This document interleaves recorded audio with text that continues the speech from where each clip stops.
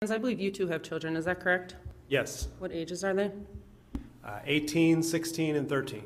And would you find it appropriate if they brought this book home and we're talking about dirty magazines and pornography in a K-5 environment?